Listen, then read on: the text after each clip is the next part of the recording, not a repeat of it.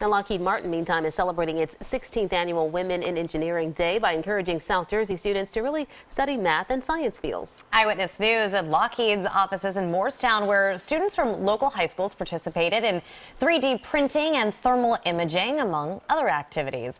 The goal of the event was to show young women that they can do well in engineering careers. The studies show that a lot of women choose not to go into engineering and STEM very early in their lives. So in 8th grade, they decided that they're not good at math or they're not good at physics, which is just not true. Statistically, women actually outperform men in like math and science in middle school and high school. So it really isn't a good reason for women not to choose them. It's a great career. Lockheed Martin says a generation of scientists and engineers will be retiring soon, so they hope students will choose to study jobs in these fields.